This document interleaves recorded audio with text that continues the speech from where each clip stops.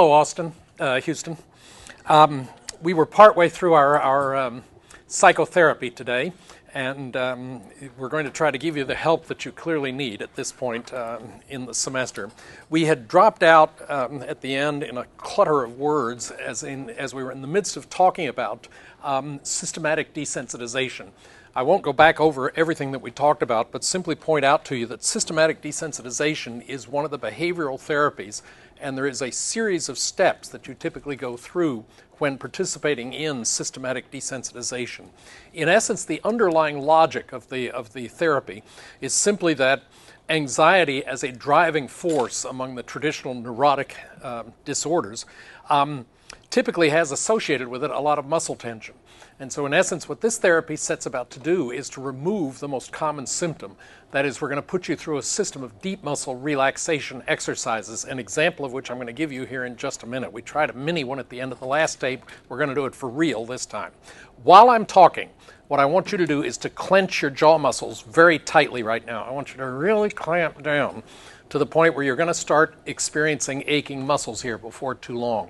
Just do that for a couple of minutes, and I'll get to it in just a couple of minutes explaining what we're doing by way of that. So the first thing that happens in this therapy is that you list the anxieties that are what are bugging you, in essence. And then the second element is, and there may be 250 things that are listed. Each of them is put on some kind of easily manipulable, like 3x5 card or something like that. And then they're rank ordered from least to most anxiety provoking.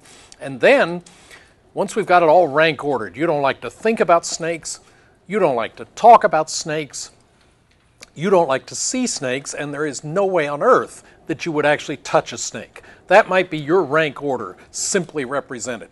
Now what we're going to do is to put you into deep muscle relaxation. Are you clamping down on your jaw muscles as requested? Okay.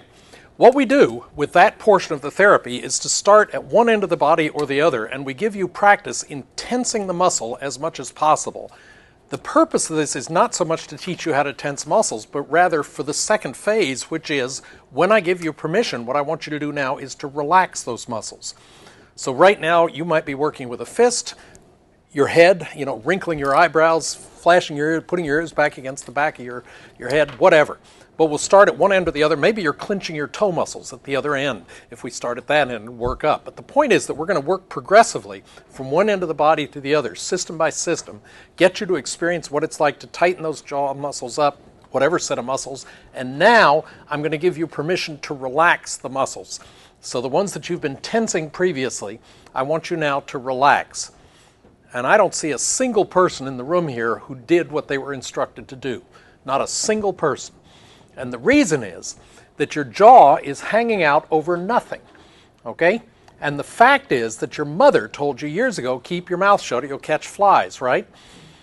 And every one of you, when I gave you specific permission to relax your jaw muscles, an authority figure telling you to relax your jaw muscle, you still kept that mouth shut. Which means you're not following the instructions. One person is shaking her head, but in your case, what you did was, that's not relaxing. That is, in fact, exercising the other muscles. We'll get to those later where we force you to keep them open. But in fact, nobody actually did what I said, which was relax the muscles. And the reason, of course, is you're tense. You've got exams coming up. So I want you to, no, we won't go into all that. But in fact, it would take some practice. The first 2 or 3 tensings and relaxations will normally take some time. But in fact, what you did not do, truthfully, was actually relax the muscles as I instructed you to, because if in fact you had, then your jaw would literally have fallen open, and it did not. So we would clearly have some work to do if I were a therapist and you were in therapy. You aren't, and I'm not, so you can relax. But the point is that we do, in fact, have to go through several different muscle groups, and eventually you begin to, you meaning the patient, the therapist, the client, begins to gain an understanding as to what is meant by relaxing the muscles. So, having gone through a complete set of systematic deep muscle relaxation training, now what we do is to jump to the last phase of the therapy, which is the actual desensitization. And in essence, what we're going to do is to put you and pick, for instance, a particular example. Here, we'll start out with thinking about relaxing.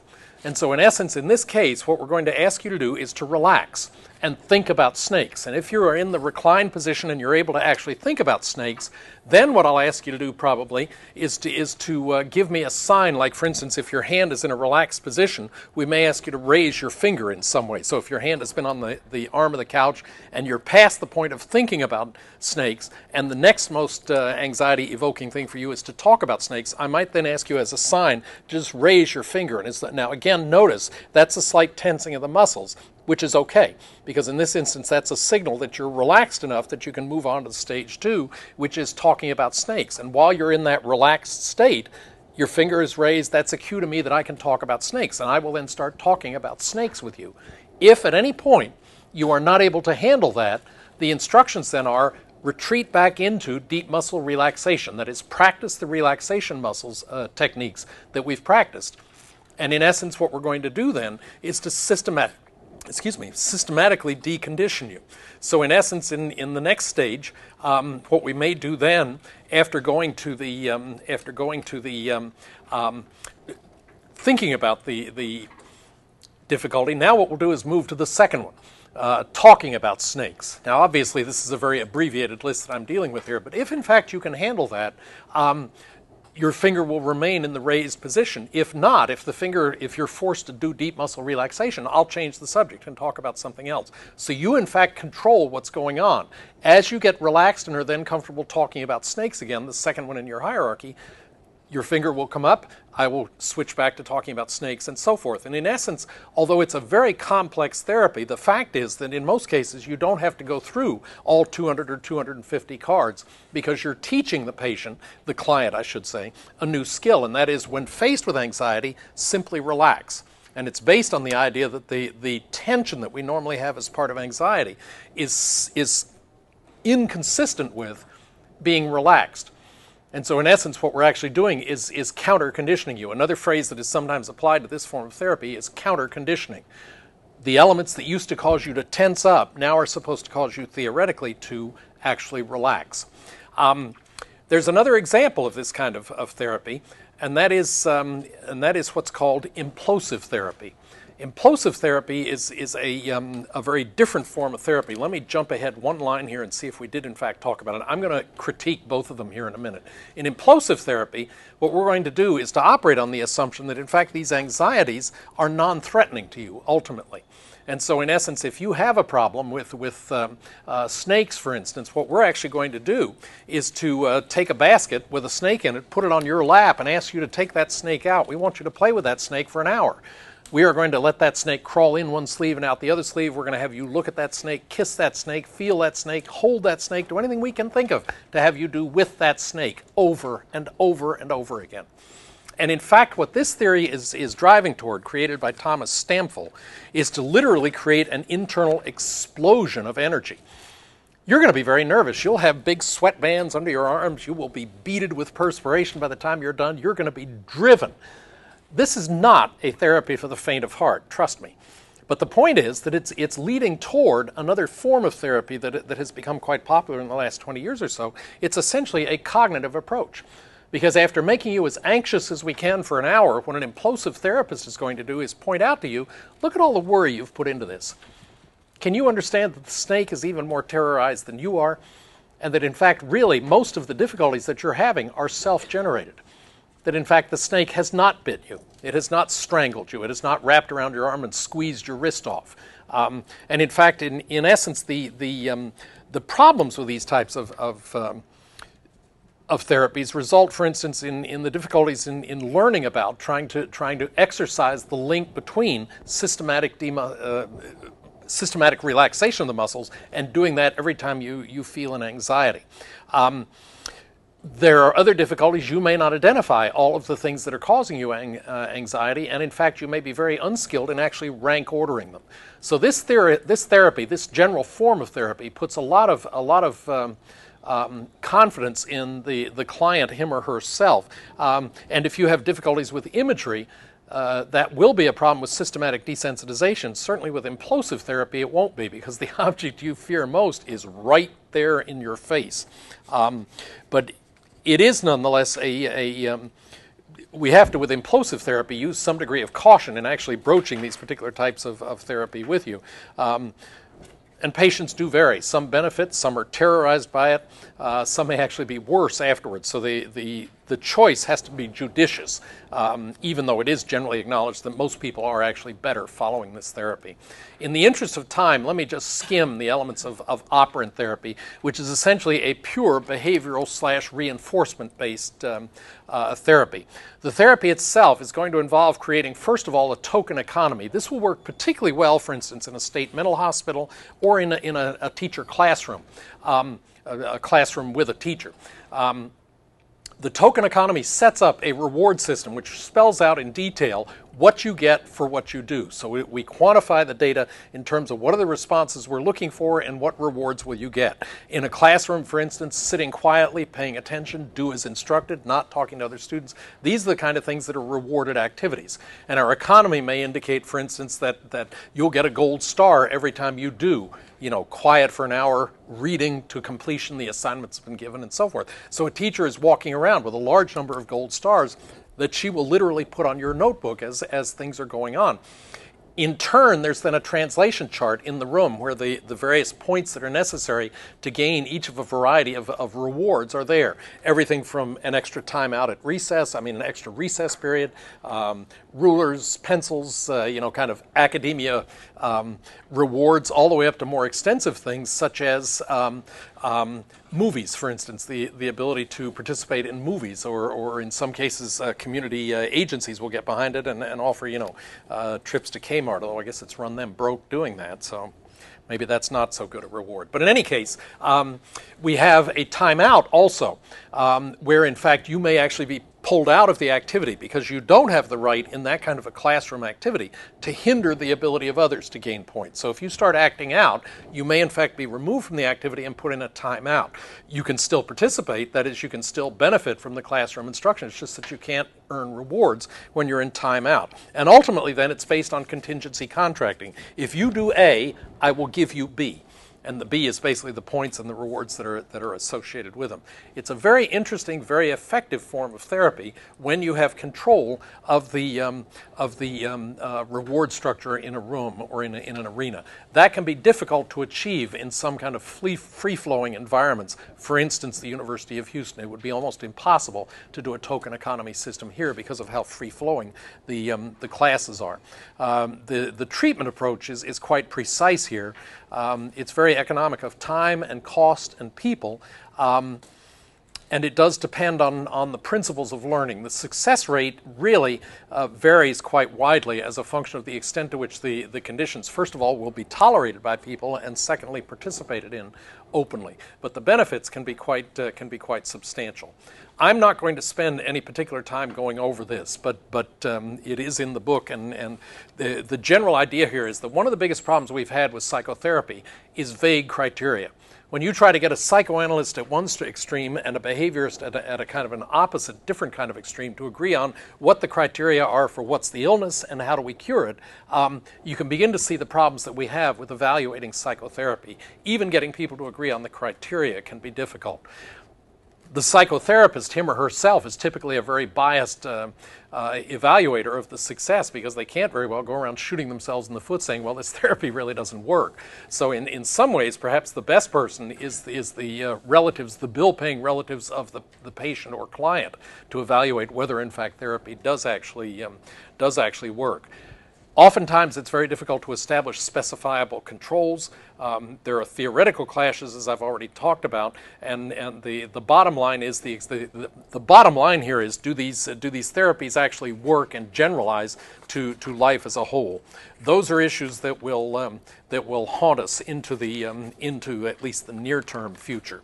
Now let's get into the last major section, which is basically social psychology, and look at a very important question, and that is, how does a social psychologist's perspective on a group differ from a sociologist's? Is there any single important difference between the two?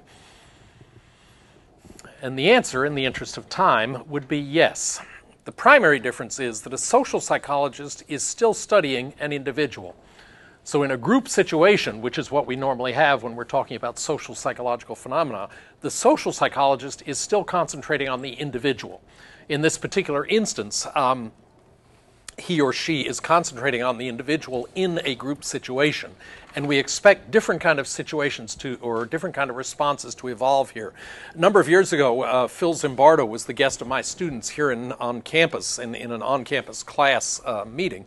I've known him for 25 years, long time. And the day I introduced him, I gave him a very effusive, very positive, warm introduction because I appreciate what he's done as a psychologist over the years. And when he got to the microphone, he returned the favor. And what he did essentially was to compliment some of the things that I've done down through the years. And when he was finished, he turned to the class and said, how many of you agree with my assessment of Dr. Cashow? And there was a round of applause. And then he said, his actual point, well, look, we've got 30 seconds or so. Who'd like to come up to the microphone here and talk to the 700 who were applauding about the specifics of why you actually endorse what I just said? 700 people applauding, 3 hands went up, okay? One of which, of course, was mine. But in that situation, the actual purpose of his demonstration was to exactly identify what he, or illustrate what he did there, which was to create an audience effect. It's very easy for you and I to identify it to join 700 other people, all of whom are applauding anything. But if it then turns around where you now have to stand up and justify why it was that you were applauding, that's a very different effect. That is but one of the instances of an audience effect where us being in groups may very much impact how we will actually behave. The social psychologist then is looking at the individual in a group situation. The sociologist, on the other hand, is looking at the group as a whole. Okay, so one of the primary differences then is the unit of analysis, which for the psychologist is going to still be the individual, even though now he or she is functioning in a group situation. For the sociologist, on the other hand, the unit of analysis is the group as opposed to the individual. There's a second also important difference, and that involves research techniques. Psychologists can perform true experiments, that is, actively manipulate independent variables and study the effects on the dependent variables. Psychologists can also use naturalistic observation as a separate technique, but sociologists are limited to that, just given the nature of what's being studied and how it's being studied. Traditionally, psychologists can use both experiments and naturalistic observation. Sociologists, on the other hand, are limited specifically to naturalistic observation of group behavior. Ever participated in a tug of war? That is the ultimate group activity. And all of the major elements of groupness are represented in that kind of an activity. And in essence, what we're talking about when we define a group is basically 2 or more people who are interacting. They're in a face-to-face relationship. Communication is part of it. Identification with common goals and so forth is also part of it. But those are the major elements of what constitutes a group, as we're going to define it here. And there are basically kind of 3 common critical elements that are going to be present in any group situation. One of these is interaction and communication. In order for there to be a group, there has to be interaction among the members, between or among the members of that group. It's crucial to the operation of the group. The second is feelings of belongingness. That is, individual members of a group, when asked, will identify with the group. If it exists in any formal sense, you will identify with it. That is illustrated in various ways. Fraternity brothers and sorority sisters on campus here wearing pins or sweatshirts that identify with the group to which they belong. If you're in the scholars community on campus here, you tend to have scholars community paraphernalia that you're with, so that you have. So there are a variety of ways of illustrating that you and I identify with the particular groups that we may belong to.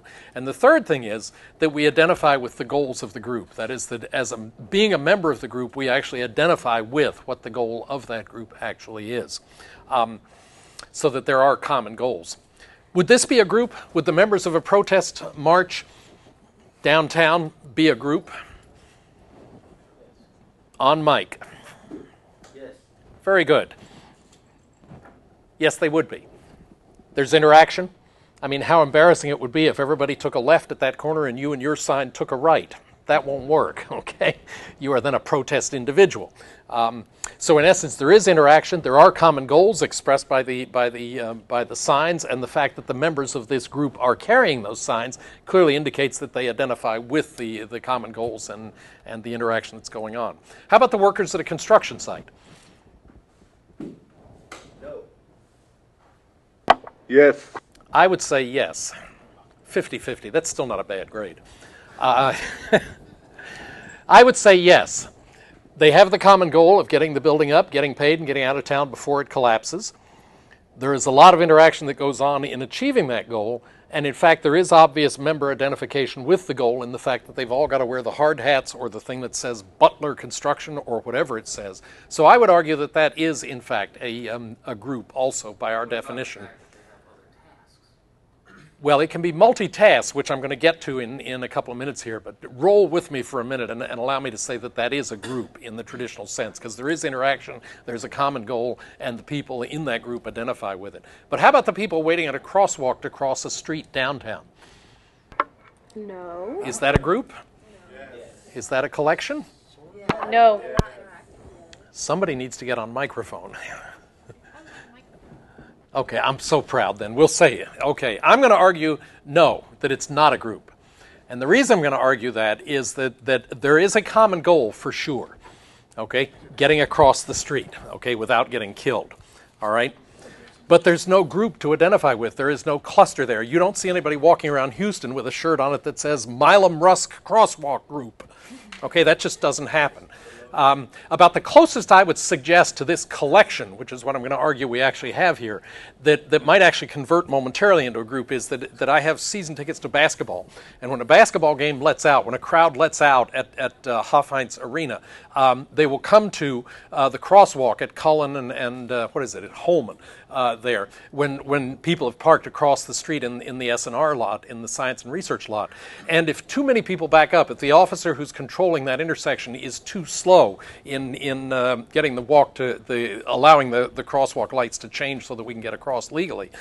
If enough people back up there and there's a break in the crossing traffic, if somebody steps out onto the street, almost invariably the entire crowd will then go. And that really, for a moment, then is a group. There is a common goal we're identifying with. Why aren't you letting us go across the street? The us is the group there. You know, you'll lose a kid or two on the edge, but most of us get across safely under those conditions. So that's a collection, except in rare instances. Now, the obvious question is, why do groups exist? And there are a lot of different answers to that. One is a need to affiliate, to belong. Henry Murray's theory talks about that at some length, just a general need to affiliate. A second is the sharing of information. You and I benefit today because of the work of Thomas Alva Edison years ago, generating lights, and we now use lights all the time. That information has been packaged and become part of our collective consciousness, if you want to think about it that way. But in essence, we communicate with each other and share information in groups. A third is rewards. A reward structure often is implicitly part of a group. If you were to get an award for being on the honor roll at Texas Tech, it wouldn't mean a whole lot to you as a student at the University of Houston. But on the other hand, being noted as part of the Dean's Honor List here on campus is a reward for you. It says that the institution collectively values what you've done.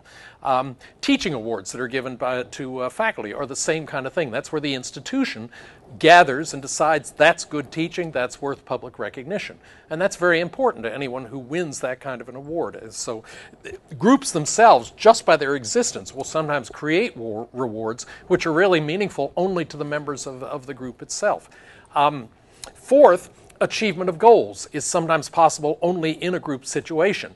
If you're a member of a football team, if you happen to get out there with 10 players instead of 11, you're going to be at an active disadvantage. So in that case, you really need to have all 11 players there for football, all 5 on the court for basketball. And in fact, scoring, I've never seen the data, but I'll bet you more than an average number of points are scored in hockey games when a player is sitting in the penalty box. When there's a player disadvantage, I am sure that there are more points scored under those conditions, unless everybody is so annoyed that they play above their potential. I mean, that is also a possibility. But achievement of goals sometimes is achievable only in a group situation. And finally, you and I live in such a relatively safe world that you might not think about this, but actual defense is another reason why we have such groups. Do you remember the first time you ever babysat, I should say? I'll bet it was a lot easier to do when you had a friend with you. because that way the creaking of the pipes was not necessarily somebody immediately breaking in and intent on doing mayhem on your body. So that there is some advantage to pooling of resources. On campus here, our campus is actually safer than two major state universities in Texas, which will not be named, but they're bigger than we are. Our campus is actually safer statistically than those two campuses are. But we do still have a buddy system and a company system that's available on telephone boxes all over campus. So at night, if you need to get from point A to point B, you can get somebody to come with you to do that. And again, that's a benefit of groupness, or a reason why groups exist, is shared defense. Now, in turn, let's also look at some of the benefits that come to us from groups. One of them is in terms of the performance of groups versus individuals. There is a whole literature that has evolved out of this, which I'm not going to spend a whole lot of time talking about here, again, in the interest of time. But larger numbers of people generally increases the odds that any specific problem will be solved, although there's a limit. I mean, if you get to the point where you're talking about the city of Houston as a group, by then you've divided into political factions, and Democrats are yelling at Republicans, each of them thinking they've got a better answer to how to solve things. So there are limits to that. But certainly, if one person can solve a problem in an hour, two people theoretically might be able to solve it in 30 minutes, 3 in 20 minutes, and so forth. But there's a limit. When you get 5 million, they're not going to solve any given problem in a fraction of a second. So there is a trade-off in terms of size, as opposed to the ability to have the individuals solve the effect. But one of the benefits you do get out of groups is what's called a synergistic effect. And that is that when you have multiple people together, sometimes the idea of one will spark some thoughts in a second, which each of them sitting alone in a closet might not have necessarily thought about. So there are a variety of different reasons. Collective judgments generally tend to be better than individual judgments. Problem solving tends to be more efficient in a group situation than when working alone. And yet there are some differences that may also crop up in this kind of a situation. As I said, the matter of efficiency is one of them that kind of puts a limit on how groups will in fact work effectively together. There are a variety of different pressures for forming groups, and what I want to do is to talk specifically about a couple of those. One is simply hereditary urges to form groups. Harlow's work, going all the way back to looking at mother love and the importance of contact as a bonding device between infants and their respective parents, suggests that in fact heredity does play a role. When you raise rhesus monkeys in isolation, for instance, and then show them pictures of infants when they have not interacted with either with their siblings or with any other monkey at that point, they still show very visible signs of pleasure. And that would suggest then that that's an inborn, that there is an identification that we do with fellow members of our species that is inborn. By the same token, rhesus monkeys that have been raised in isolation, who are then shown a threatening picture of a rhesus monkey in a threat posture, will show emotion and distress. And this without ever having any prior interactive experience. So that there is evidence to suggest that some of the affiliative capacities that we exhibit may in fact be inherited. But there's also an even larger array of environmental clues that make it clear that learning plays an important role in the fact that we do socialize, that we tend to form into groups. Socialization is one of the things that clearly goes on here. That is the learning processes that each generation passes on to the next younger generation is a socialization process. And we've also got cultural effects that occur. Again, in the interest of time, and because this is in the Simple Psych book, I'm not going to spend a great deal of time on this. But it basically influences us, culture influences us in a massive and pervasive way. You and I are a product of the culture in which we are raised, and that's purely an environmental impact on why we behave in the ways that we do. I want to pick out a specific example of a pure group-based process, though, that I think is worth talking about, and this is what's called groupthink. Groupthink is basically it is the case that groups occasionally make wrong decisions. They all get together and make a wrong decision. The classic example of that was and what actually initiated this whole program of research, was the fact that the cabinet of President John Kennedy in the 1960s made what turned out to be a disastrous decision to invade Cuba. And the question then came up after the fact, how could all of these bright Harvard/Yale educated people, who were in fact a very bright cabinet, make such an obviously wrong decision in retrospect? And that led to an investigation of what is now called groupthink.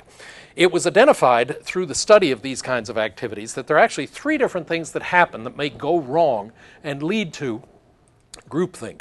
One of these is the illusion of invulnerability.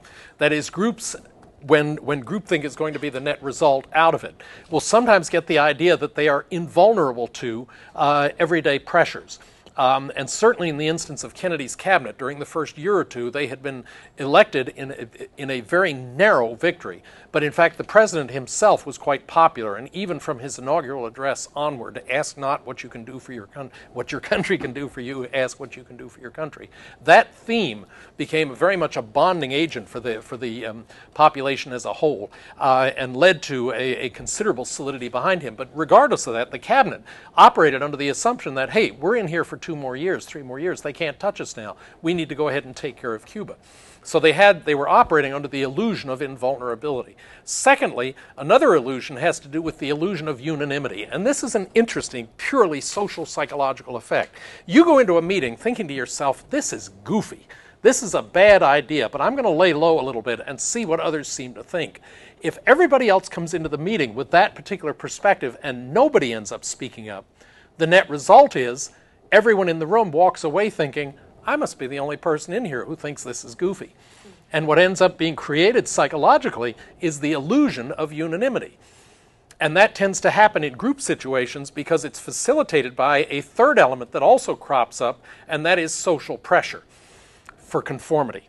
In the instance of John Kennedy's presidency, a retrospective was done on that particular fiasco afterwards. And it turned out that Dean Rusk, then Secretary of State, and Robert Kennedy, at that time Attorney General, were both on the phones on the evenings pressuring people to stick with the boss. The president wants this one, stick with him and let's get through this and solve the Cuba problem.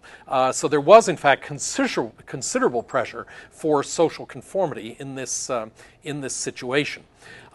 Finally, then, what are the factors that impact and encourage this kind of thing to occur? Well, there are in fact several things that do so. One is the presence of a large and powerful leader. If there is cohesion in the group, if the group is isolated from the normal kind of give and take, if there is a very strong, assertive leader who is operating in the environment, and if there is an important decision to be made, all of those are factors that tend to lead toward groupthink.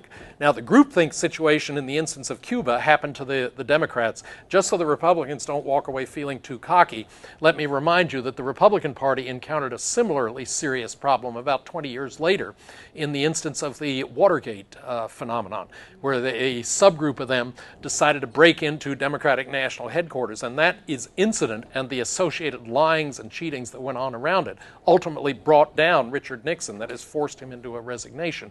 And the Palace Guard, the book by Bernstein and, I'm going to block on the other name, is it Wallace? But Bernstein and somebody wrote a book called The Palace Guard, which was a retrospective on what happened in the Watergate fiasco. And there was social pressure there. The plumbers unit, which was part of the Republican Party, was actually appointed to plug leaks. And literally what they were doing was viewing it as a Watergate phenomenon, and plugging leaks was one of the pressures for social cohesion that occurred in that. So there is an exact parallel in several other circumstances that would justify the various factors that have led to groupthink kind of phenomena. Preventing it is equally easy. First of all, what you do is to get the reaction of outsiders who are neutral. Secondly, encourage orthogonal thinking. That is, if you might even go so far as to appoint a devil's advocate.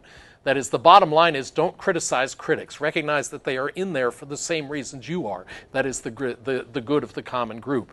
So you don't want to criticize critics. Assign people to be a devil's advocate.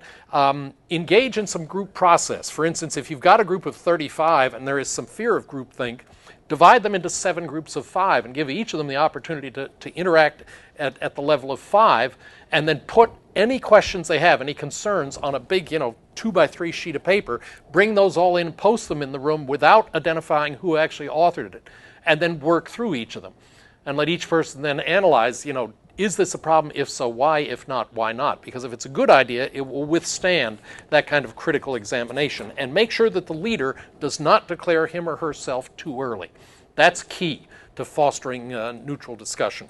Now, let's look at a group run amok, and that is essentially a mob. A mob is basically simply a large group. And some people have argued the idea that there is a group mind that exists that occurs in these kind of general clustered situations. I'm going to argue strongly no. There is no group mind that exists somehow in a mind that doesn't exist in a group situation. A group is nothing more than a cluster of individuals. Each individual retains the ability to think, and if a mob action occurs, we have to look somewhere else to find out what the explanation is for what actually went on. Specifically, in mob situations, what I'm going to say has actually occurred there, I would identify the key ingredient in that situation being de-individuation. And I speak here from some experience. I was actually in the dorms at the University of South Carolina during the Vietnam conflict when tear gas was being sprayed on the street by police officers.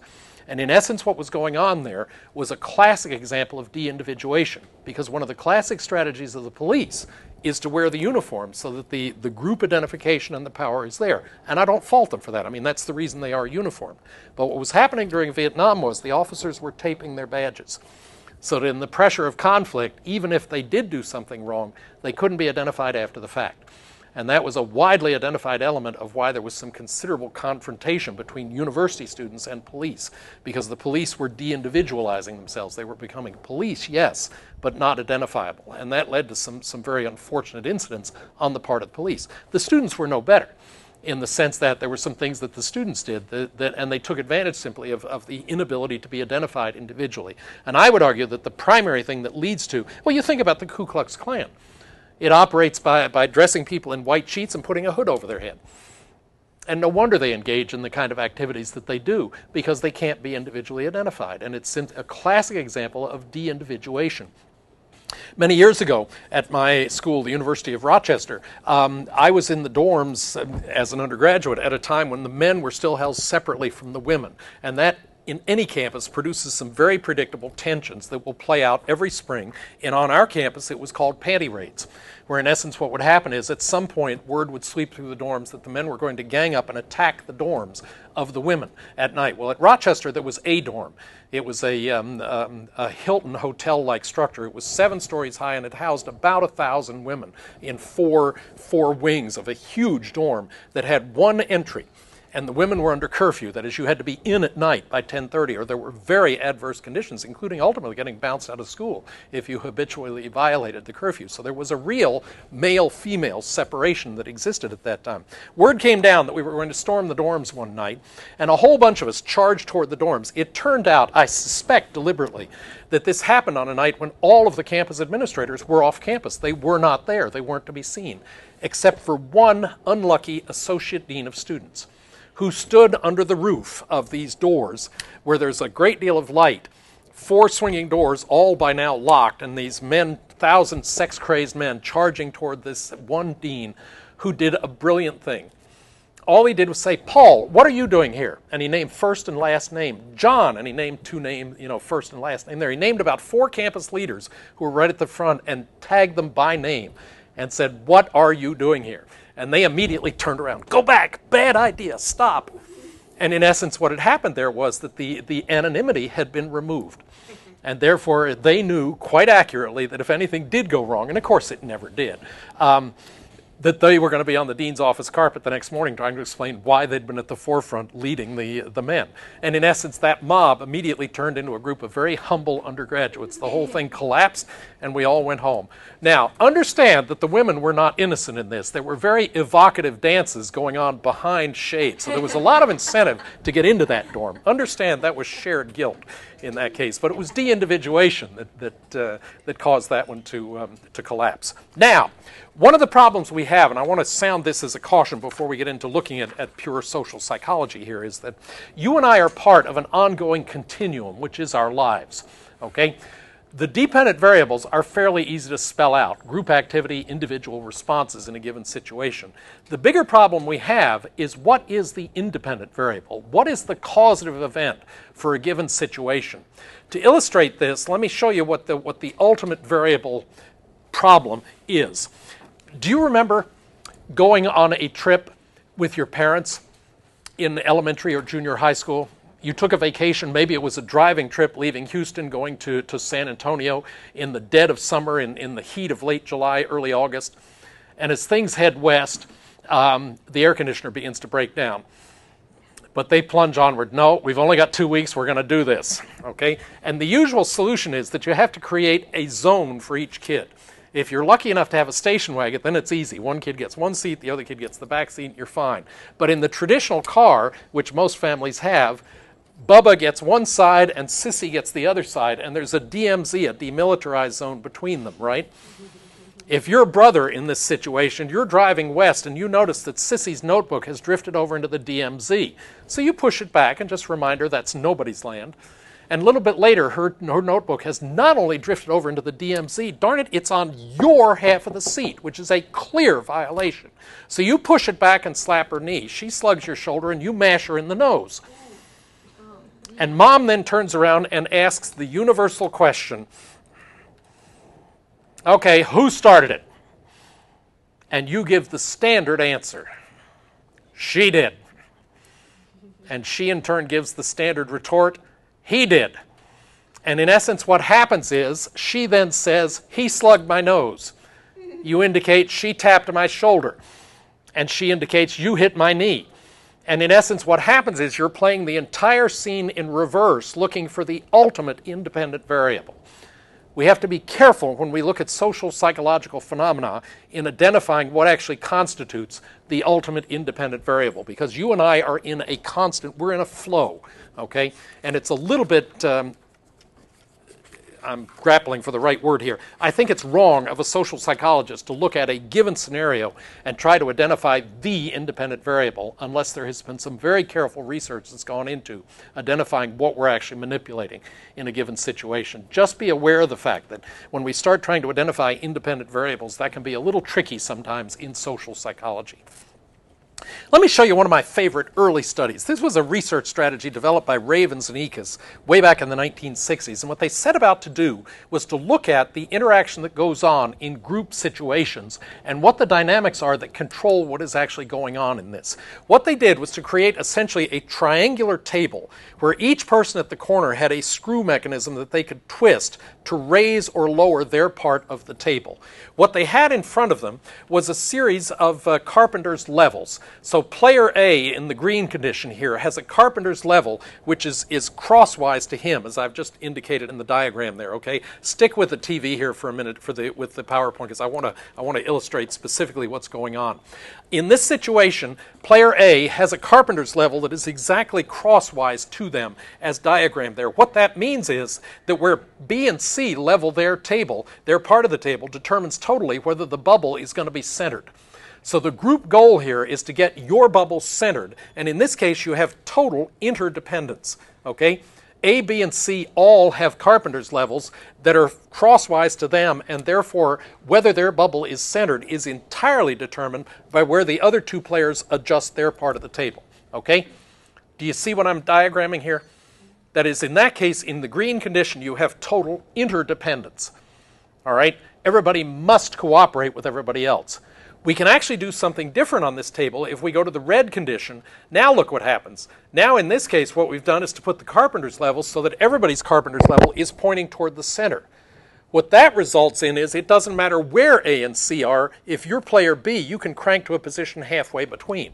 So in that case, what you create is a totally competitive situation because everybody is totally independent of everybody else. I don't care where you put your carpenter, your level, your end of the table. I can crank to a position halfway between and center my bubble under that condition.